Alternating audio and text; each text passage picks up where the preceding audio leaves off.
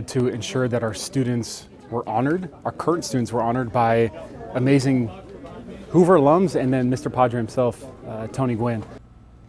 Two San Diego icons are now being celebrated through the vision of art. A mural featuring Ted Williams and Tony Gwynn was unveiled today at Hoover High School. And new at 5 o'clock, ABC 10 News reporter Steve Smith introduces us to the artists behind it. Ted Williams, a Hoover High School grad, and Mr. Padre Tony Gwynn will forever be a part of the Hoover High School campus, thanks to a brand new mural for all students, faculty, and visitors to see.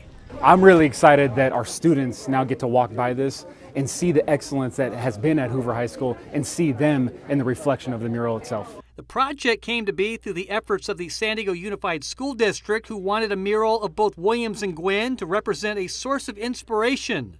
And not only are the two San Diego icons, they had a relationship that extended well beyond the field of play. As you might say, they were brothers for life. These two men became friends, were from unlikely backgrounds, and through baseball had a relationship that transcended their ages, the times in which they played, and their racial backgrounds. And through the strokes of a paintbrush and the vision of artist Johnny Pucci, the two San Diego baseball legends now sit side by side overlooking the Hoover High School campus. In my own art practice, I believe that I have a responsibility to highlight important figures from our communities. And while Gwynn did not attend Hoover High School, his wife Alicia says she's honored and humbled to see the mural. A few days before Tony passed away, one of his requests was, "Don't let the people forget about me." The mural represents the power of sports, which translates to life in general. Students are the ones that are going to be changing